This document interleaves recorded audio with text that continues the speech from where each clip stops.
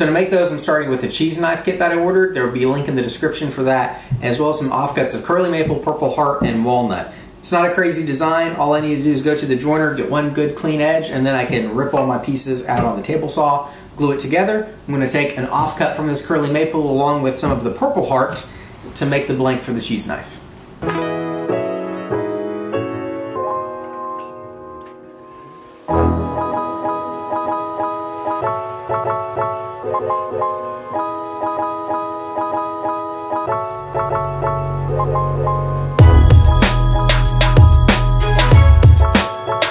I know, I hear you. Caleb, I don't have a 120-year-old 12-inch awesome jointer. I know.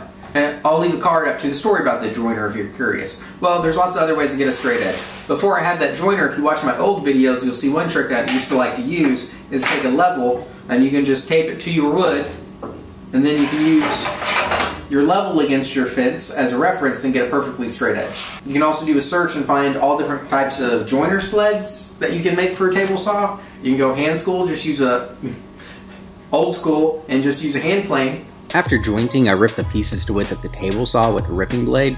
For my design, I ripped my maple board in half, the purple heart at around 5/8 of an inch, and 2 sets of thin walnut strips. Pretty close inside, but one's around 3/16 and the other one's just over 1/8 of an inch. I didn't plane these down to thickness now because I'm going to plane everything after they glue up anyway.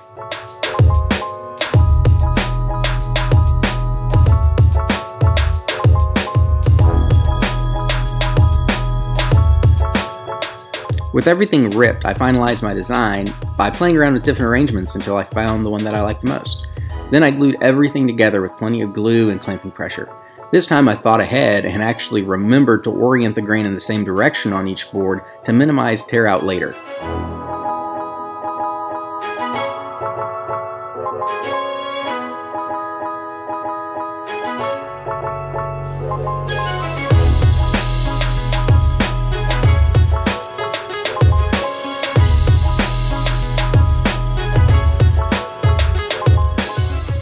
Alright, so we're dry and out of clamps. I'm about to take this to the jointer, and I was smarter this time. I learned my lesson, and I made sure that all the grain was flowing the same way. If you don't know what I'm talking about, I'll leave a card to my clipboard video where I explain all that. But basically, that's going to minimize how much chip out I get on the jointer and when I go to the planer. Now, I want to run this side that was down on the clamps on the jointer instead of this side, because I have this proud bit here, so if I tried to run this on the jointer and it wobbles, that could get really dangerous.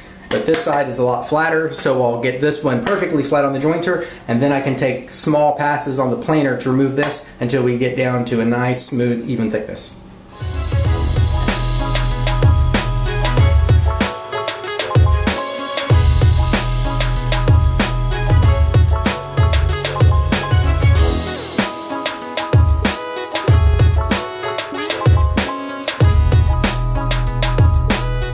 I left everything long to minimize getting snipe on the jointer or planer, so now I just trim everything to length.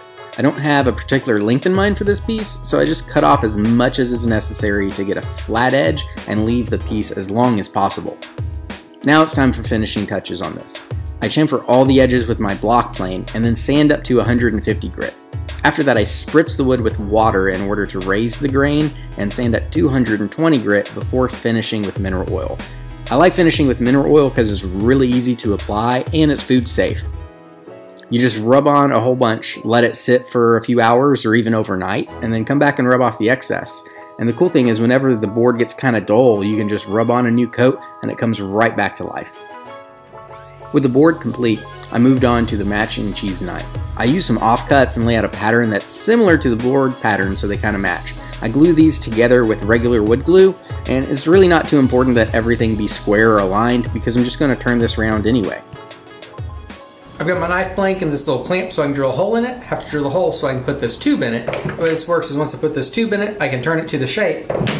Then I have these two itty bitty pieces that I can glue into that tube, and one of them is threaded so I can screw this onto the end of it. If that doesn't make sense, you'll see pretty soon. After the glue dried, I drill a hole at the drill press for the kit tube to go in. I just used some CA glue to hold this in place. I should have scuffed the tube first with some sandpaper to get better adhesion, but I forgot, but everything seems to be okay. Now it's lathe work. I mount the blank on the pin mandrel and start with a rough and gouge to turn the square to a circle. Once it's round, I can switch to a spindle gouge to get pretty close to the profile I want and the ends close to matching the size of the hardware. Now, I'm really not very good on the lathe yet, so anytime I'm looking for some high accuracy, I use the lathe tools to get pretty close, and then I like to sand the piece to the exact size I want so I can just sneak up on that fit. Once the handles are the right size, I sand up to 600 grit before switching to abrasive pads. I really like the buffed finish you can get from these, and then I finish the handle using a friction polish. I put a heavy coat on first and then remove the excess before it has time to totally dry. I apply the rest of the coats really thin, using a good bit of pressure to build up heat so that way the shellac and the finish cures between each layer. I do about 12 to 15 thin coats to build up a good thick film.